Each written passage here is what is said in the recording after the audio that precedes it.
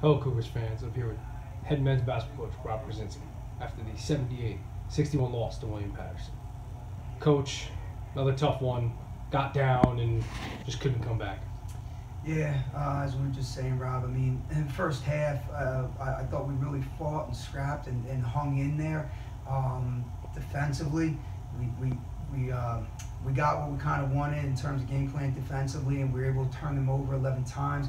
We go 1 of 15 from beyond the arc. I really got a look at the film, but I really felt like we had some really good uncontested ones that we just didn't knock down. And you know, I've talked in the past, like, you got it, for us to win, you got to make shots from beyond the arc. And then I think we missed, I think our guys said we missed 6 layups, 6 shots at the rim, some on the same possession, but still some points left out there for us. And still, it's only a 6-point game at the half, so we were very positive in terms of talking to them and felt that we were going to make some threes. And we just couldn't, we just didn't score it enough. And then it really just stresses you defensively. And when we couldn't score in the second half and they stretched it out a little bit, I know we made a couple there late, but when they stretched it out and it gets us out of what we want to do and what we're pretty good at defensively, especially with some of the personnel we had out there. So when we had to go man and got stretched a little bit and tried to do some things just to, you know, try to change it up and get them out of rhythm a little bit, it's just hard. It's really hard on us.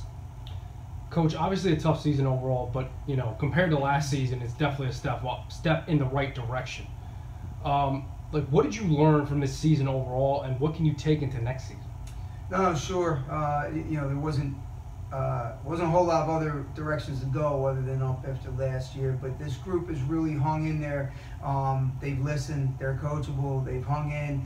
Obviously, yes, this year, and we've talked enough. We've been in a ton of games, and when we put ourselves in position to win at least 4 games where we had shots with under a minute to win games in the NJAC. So we certainly put ourselves in those positions. We talk about it all the time. You got to make winning plays for 40 minutes and not just, you know, try to hang in there and make winning plays in the last 2.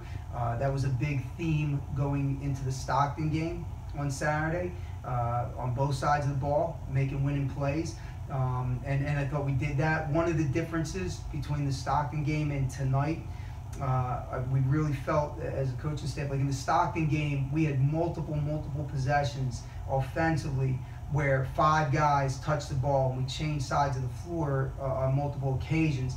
So just as kind of the Warriors and the Spurs and some of the really good teams talk, like, the ball has energy and the ball energizes you. And when guys are getting touches and the ball's popping, you're getting a lot more in rhythm from beyond the arc and with your shooting. So it's something that we work at every day. And like today, felt like we got good looks, but we got them quicker.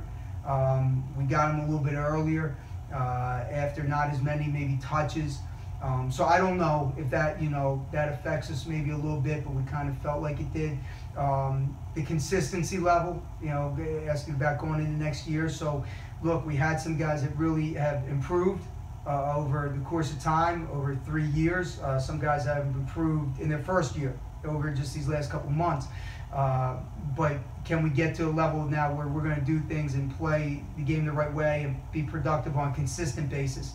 And you're kind of, quote unquote, the bell curve of each player, you know, gets a little bit more towards that mean average, where you're not getting guys that can go out and get you maybe 27 one night, but, you know, now the next night you're getting 7, or you can go out and put together a game where you go 6 assists to 1 turnover, and then the next night you're flipping it, you know. So individually for our guys, just working for that consistency where they can bring a consistent game on a nightly basis.